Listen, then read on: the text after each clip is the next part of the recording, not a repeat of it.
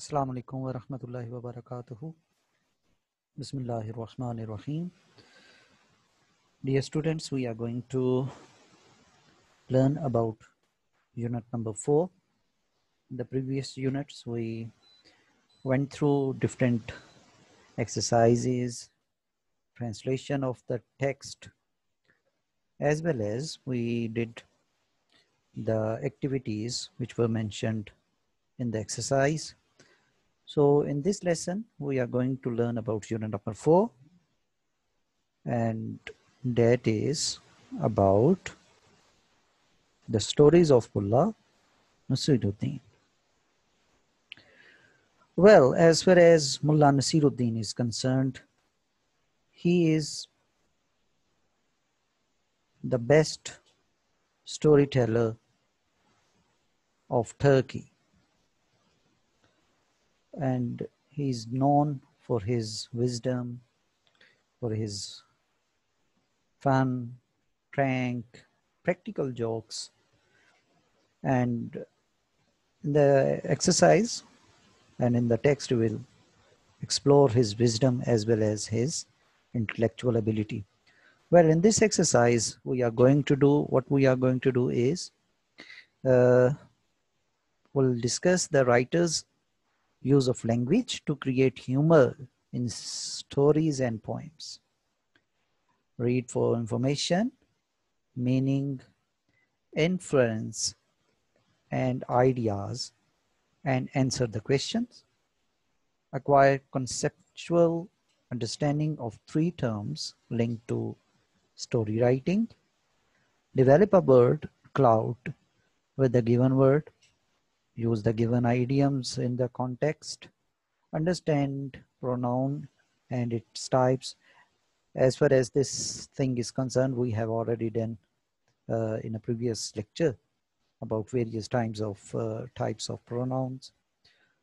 Then we are going to interpret and use direct and indirect speech through rules.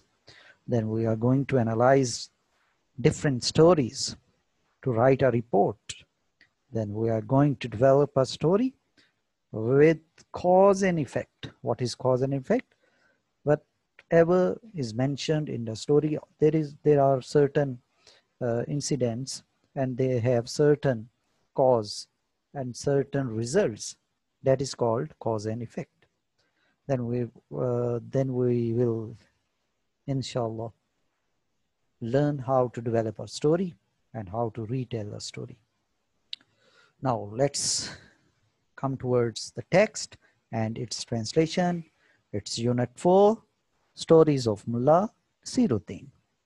Mullah Nasiruddin, 1208 to 1284, is Turkey's best known character. Mullah Nasiruddin, जो 1208 से में पैदाइश हुई उनकी और 1284 में उनकी वफात हुई, वो तुर्की के मशहूर जो हैं ये किरदार हैं. वो इज़ वेरी पॉपुलर, जो बड़े मशहूर हैं in the world of Islamic world, इस्लामी दुनिया में. इन टर्किश लैंग्वेज, तुर्की की ज़बान में, ही इज़ एड्रेस्ड, उनको मुखातब किया जाता है एज खोजा. It means a title. इसका मतलब एक ऐसा खिताब है, लक़ब है, मीनिंग टीचर ऑफ स्कॉलर, जिसका मतलब है उस्ताद या स्कॉलर. स्कॉलर का मतलब होता है learner, a person who continually learns something is called a scholar. Therefore, we translate the title as Mulla in Urdu. इसी वजह से हम उनका ये जो टाइटल है उसको उर्दू में उनको मुल्ला कहते हैं. As many as 350 stories have been attributed to this character. 350 तकरीबन स्टोरीज जो सी हैं, कहानियाँ जो सी हैं, वो मंसूब हैं इस किरदार के साथ. मुल्ला Naseeruddin was a witty man, वो बड़े दानिश्वर आदमी थे. With a sense of humour, और उनका मजाक का जो हिस्स थी वो बहुत अच्छी थी. He was a good कन्वर्सेशनलिस्ट. कन्वर्सेशनलिस्ट से मुराद होता है person who has skills in conversation, गुफ्तगू का माहिर जो होता है. As he knew how to talk to people, क्योंकि उनको पता है कि बात कैसे करनी है लोगों से, in a simple, funny manner, सादा फहम, और मजाखाना अंदाज में, विदाउट शोइंग एंगर, बगैर कोई गुस्सा जाहिर किए हुए। He teaches people how to handle daily matters, वो लोगों को सिखाते हैं कि किस तरह रोज़मर्रा के मामलात को नबरदज़मा होना है of life with a wise and relaxed approach, बड़े अक्लमंदाना और धीमे अंदाज में। Even when he fails in his work, अगरचे जब वो अपने काम में अगर नाकाम भी हो जाते हैं, ही हैंडल्स इट ह्यूमरसली, तो बड़े मजाकाना तरीके से वो उससे नबरदज़मा होते हैं। And makes everyone take it lightly, और सबको इस बात पे कायल करते हैं कि उसको ज़रा लाइट लें, धीमे अंदाज में लें। ही succeeds in life through out it, और वो कामयाब होते हैं अपनी ज़िंदगी में अपनी दानिशमंदी के साथ, इनोसेंस मासूमियत के साथ, मिसचीफ शरारतों के साथ, एंड प्रैंक्स, प्रैंक्स होते हैं प्रैक्टिकल जोक और मजाक के साथ। Enjoy reading 3 stories of from his life. अब ये 3 स्टोरीज हैं, अब हम इनको पढ़ेंगे। Y reading, what pranks do you play on your friends, scare someone in the dark, tie shoelaces together for example, scare someone in dark, जिस तरह आप ये mean example, for example, जिस तरह आप किसी को अंधेरे में डरा देते हैं या किसी के शूलेसेस बांध देते हैं, ये भी एक प्रैंक है, प्रैक्टिकल जोक जिसको हम कहते हैं। The man on the tree, ये भी बड़ी प्यारी एक मज़ेदार स्टोरी है, ज़रा इसको पढ़ते हैं। One day a man climbed up a tree, एक दफ़ा एक आदमी एक दरख्त पे चढ़ गया। While climbing up, दरख्त चढ़ने के दौरान, he didn't realize, उसको महसूस नहीं हुआ, how tall the tree actually was, कि वो दरख्त कितना ऊंचा है, and kept climbing up, और वो चढ़ता रहा।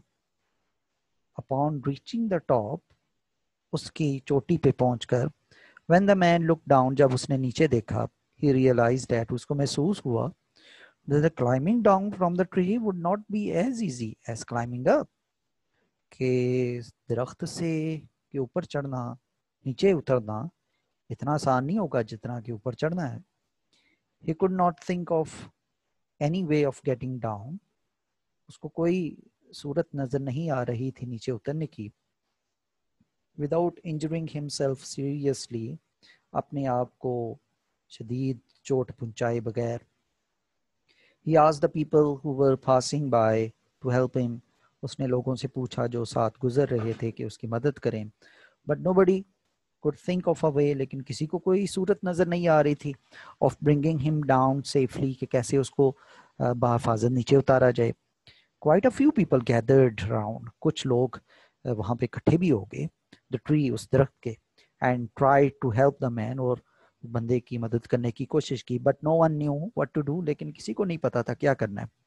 The man remained stuck on top of the tree, वो इंसान जो है वो चिमटा रहा उसकी चोटी के साथ। Just then नसीरुद्दीन, बिल्कुल उसी लम्हे, Naseeruddin who was walking by, जो उधर पास से गुजर रहे थे, saw this scene, इस मंजर को देखा, and wondered, और हैरान हुए, what was going on, क्या चल रहा है।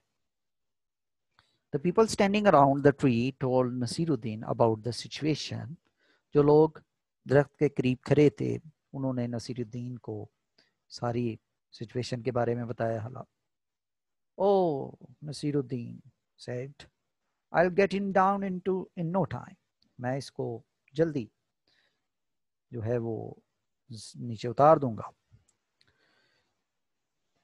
He took a long rope and threw one end of it up to the man, उन्होंने एक लंबी रस्सी पकड़ी और फेंकिया उसका एक सिरा जो है उस आदमी की तरफ ऊपर। Telling him to tie the rope around his waist, और उसको कहा कि उस रस्सी के सिरे को अपने कमर के साथ बांध लो। Everyone wondered what Nasiruddin's plan, हर कोई हैरान हो रहा था कि नसीरुद्दीन का क्या मंसूब है। When one of them asked him, जब एक बंदे ने उनसे पूछा, नसीरुद्दीन replied, नसीरुद्दीन ने जवाब दिया, just leave it to me, it's a foolproof plan, ये मेरे ऊपर छोड़ दो, ये बिल्कुल फूल प्रूफ है, फूल प्रूफ जिसमें नुकसान ना हो, इसमें कोई नुकसान का अंदेशा नहीं। When the man on the tree had tied the rope tightly around his waist, जब जो बंदा दरख्त पे था उसने उस रस्सी को अपनी कमर के गिर्द मजबूती से बांध दिया, Naseeruddin pulled the rope with all his force, Naseeruddin ने मजबूती से उस रस्सी को अपनी तरफ खींचा। As soon as Nasiruddin did this, जो ही नसीरुद्दीन ने ऐसा किया, the man fell down from the tree and hurt himself badly. उस बेचारे के साथ कितनी बुरी हुई। इंसान, वो जो आदमी था, जो ही नसीरुद्दीन ने रस्सी उसके जो कमर पे उसने बांधी थी उसको अपनी तरफ खींचा, वो फौरन जमीन पे गिरा, वो बहुत बुरी तरह जख्मी हुआ। द बायस्टैंडर्स, बायस्टैंडर कहते हैं जो विजिटर हैं, जो ऑब्जर्वर थे, वर शॉक्ड एट दिस, वो सारे इस पे बड़े सदमे में आ गए, स्टन्ड हो गए। They turn to Naseeruddin and ask, उन्होंने नसीरुद्दीन की तरफ मुड़े और कहा, व्हाट वर यू थिंकिंग, तुम क्या सोच रहे थे? What kind of a silly plan was that, ये कितना बेवकूफाना किस्म का मंसूबा था। नसीरुद्दीन रिप्लाइड, नसीरुद्दीन ने जवाब दिया, well once I did exactly the same thing, बिल्कुल ऐसे ही एक दफा मैंने किया था, एंड सेव्ड समवन्स लाइफ, और एक बंदे की मैंने जिंदगी बचाई थी। One man asked him, is that true, एक बंदे ने पूछा, हुआ क्या ये सच्ची बात है? एब्सोल्युटली, हाँ बिल्कुल, रिप्लाइड नसीरुद्दीन, नसीरुद्दीन ने जवाब दिया। The only thing I can't remember is whether I rescued him from a tree और फ्रॉम अ वेल, कि क्या मैंने उसको दरख्त से उसका रेस्क्यू किया था या कुएं से।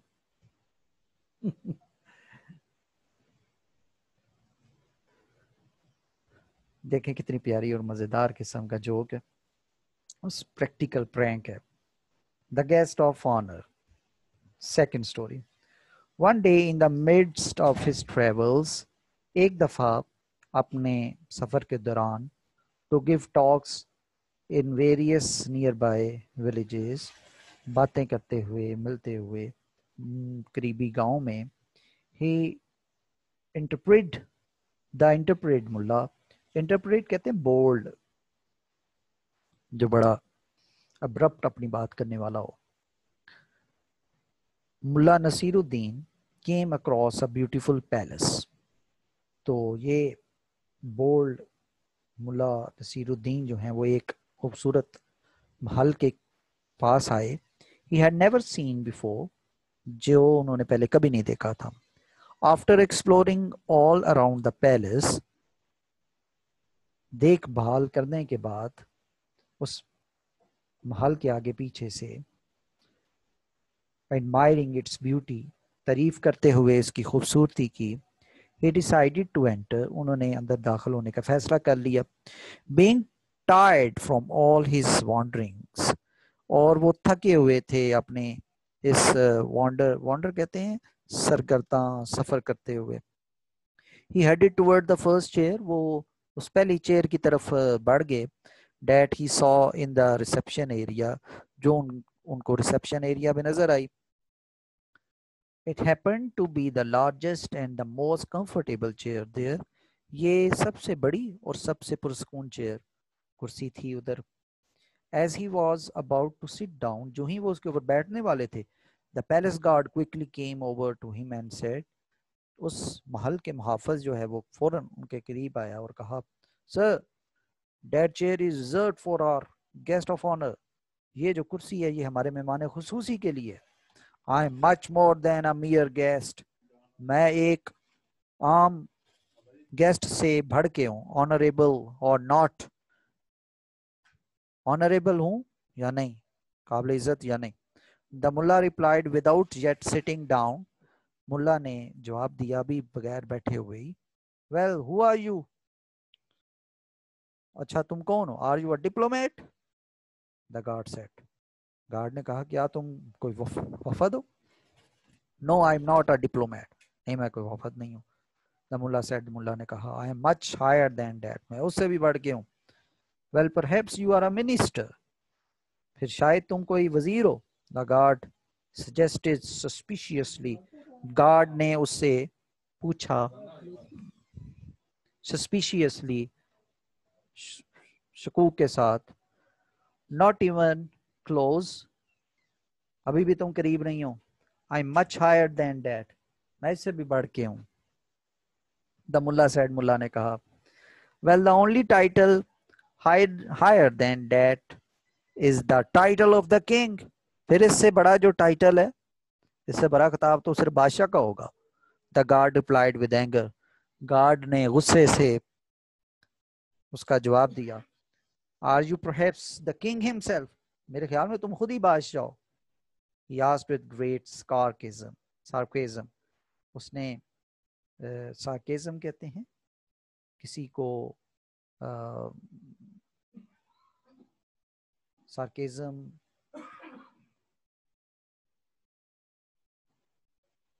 इसका मुझे एग्जैक्ट जो है उर्दू में, जिस तरह के टॉन्ट करना किसी को, या फिर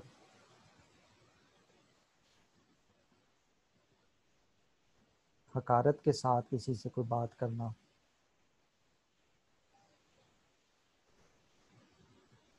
आयरॉनिकली जो बंदा किसी से बात करता है उसको sarcasm कहते हैं, या मॉक या कंटेम्प्ट, नफरत के साथ जिसको कह लें।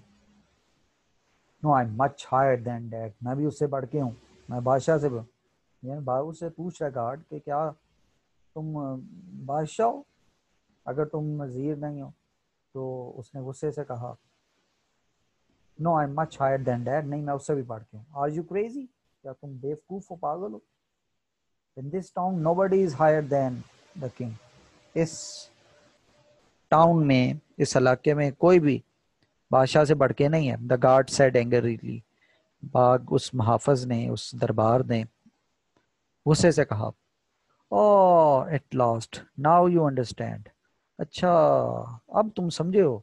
आई एम नोबडी, मैं वही नोबडी हूँ, कोई भी नहीं। The Mulla said as he sat down, और यही कहते हुए मुल्ला वहां पे बैठ गए।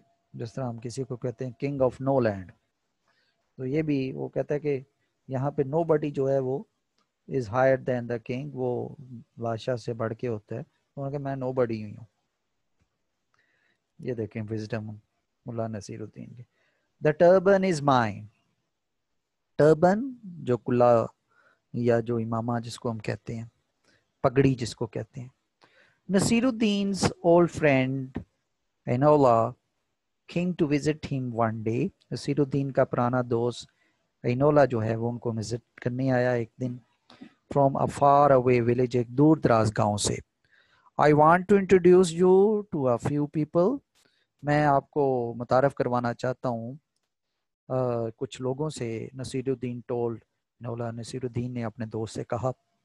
ओके रिप्लाइड इनोला, इनोला ने कहा, आई इनोला कि ठीक है, but please lend me a turban, लेकिन मुझे अपना ज़रा पगड़ी जो है वो ज़रा उधार दे दो। For I am not properly dressed, क्योंकि मैं अब मुनासब जो है वो मेरा लिबास नहीं है। सो Naseeruddin let him the turban, लिहाजा नसीरुद्दीन ने उनको अपनी टर्बन दे दी, पगड़ी दे दी। And they went and visited one of Naseeruddin friend, और वो गए और नसीरुद्दीन किसी एक दोस्त के पास। This is my friend आइनोला, Naseeruddin ने कहा। Naseeruddin said, but the turbans he is wearing is mine, लेकिन वो जो पगड़ी पहनी हुई है इसने, ये मेरी है। Deeply annoyed by the remark, इस रिमार्क के साथ, इस जुमले के साथ जो है वो बहुत ज़्यादा गुस्सा चढ़ा अनोला को। Awaited until they left the friends out, और वो इंतज़ार में था जब तक कि वो उस घर से चले नहीं गए। And then said to Naseeruddin, और फिर उन्होंने नसीरुद्दीन को कहा, why did you comment about the turban I am wearing being yours, क्यों तुमने इस पगड़ी के बारे में बात की, ये जो पहनी हुई है तुम्हारी है। Don't do that during our next visit, अब दूसरा हमारा जो दौरा है उसके दौरान इसकी बात नहीं करनी। So the made their next visit, लिहाजा वो दूसरी जगह गए दौरे पे। And this time Naseeruddin said, और इस दफ़ा नसीरुद्दीन ने कहा, this is my friend आइनोला and the turban he is wearing is his not mine. ये मेरा दोस्त इनोला है और जो पगड़ी उसने पहनी हुई है वो उसकी है, मेरी नहीं है। As they left, Enola once again expressed his annoyance. दूसरी दफा नोला ने फिर अपने गुस्से का इजहार किया, नाराजगी का। एनोए का मतलब नाराजगी होना, कि एंग्री, एंगर। एक्सक्लेमिंग, ये कहते हुए, why did you go to such lengths to say that the turban was mine and not yours? क्यों तुमने इतनी लंबी चौड़ी बात की कि जो पगड़ी वो मेरी है, तुम्हारी नहीं है। Don't do it on our next visit. हमारा जो अगला जो विजिट होगा उसमें इस तरह की बात नहीं करनी। So as they made the next visit, लिहाजा जो ही उन्होंने दूसरा दौरा किया, नसीरुद्दीन सेड, नसीरुद्दीन ने कहा, this is my friend आइनोला and I have nothing to say about whether the turban he is wearing is his or mine। और मैं इसके बारे में कुछ नहीं कहना चाह रहा कि ये जो पगड़ी उसने पहनी है वो उसकी है या मेरी है। ये नीचे ये जो है ये इसका रेफरेंस है यूट्यूब से, आप इनकी पिक्टोरियल फॉर्म में भी देख सकते हैं, ड्रामाटाइज्ड जिसको कहते हैं, वो भी आप इसको इस लिंक के साथ इन स्टोरीज़ को आप वॉच आउट कर सकते हैं। सो स्टूडेंट्स, इस लेसन में हमने यूनिट नंबर 4 की जो ट्रांसलेशन थी और जो उसके वर्ड्स थे डिफरेंट, उनको समझने की कोशिश की। और उसमें नसीरुद्दीन की जो 3 स्टोरीज़ थे जिसमें फन था, स्टोरी थी, ह्यूमर था, ह्यूमरस जो नेचर है उसको हमने डिस्कस किया। इंशाल्लाह नेक्स्ट लेसन में इसकी एक्सरसाइज की तरफ हम मूव करेंगे। तब तक के लिए अल्लाह हाफिज़, stay home, stay blessed, stay safe. अस्सलामु अलैकुम व रहमतुल्लाहि व बरकातुहू।